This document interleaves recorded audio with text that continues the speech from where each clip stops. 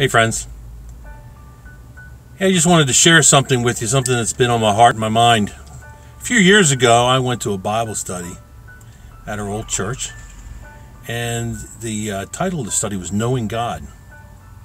And I remember seeing something in there, I don't know if it was the first chapter, second chapter, but it struck me like a lightning bolt. What you call an epiphany.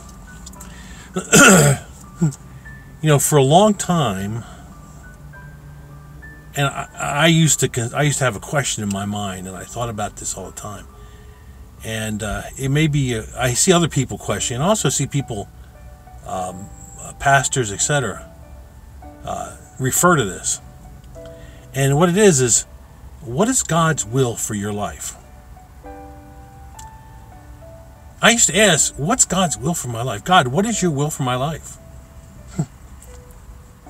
And I would search, I would be frustrated, and I was always trying to look for that little voice. And how do you know that's God? How do you know it's the voice of God? Yeah, I don't know. You trust or whatever. But one of the things that that book challenged was to think that maybe that's the wrong question. What is God's will for my life? Is the wrong question. Consider that the proper question would be, what is God's will? What is God's will, and can I change my life to be in it? Can I change my life to be in God's will?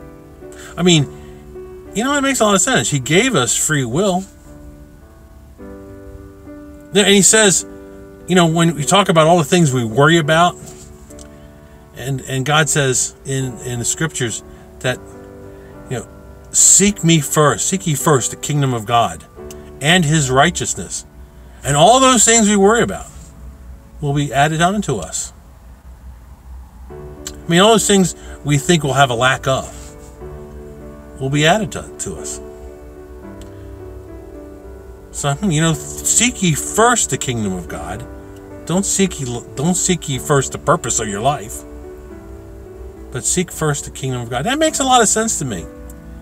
Well, anyway, I just wanted to share that with you because, you know, when I changed over from thinking of what is God's will for my life to what is God's will, and let me change my life to be in it, you know, that made a lot more sense.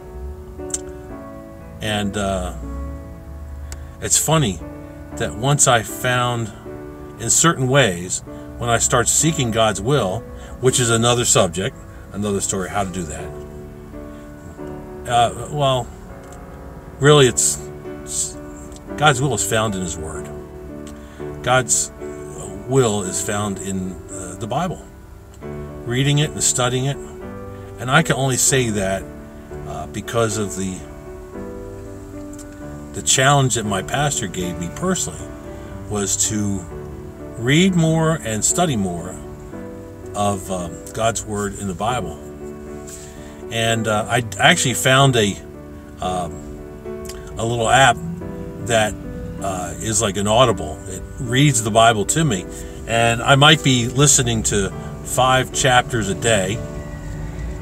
There's a couple of apps out there that'll be a mix of Old Testament, New Testament thrown in there, or you can, you know, listen to something sequentially from Genesis on. And actually, I'm doing both, so it's just fast to be able to read it. But it's interesting to hear stories and all, and things I never really thought about that are in the Bible. It's kind of cool. Seeking God's will and changing my life to be in it. Just food for thought for today. Take care. Love you. Bye.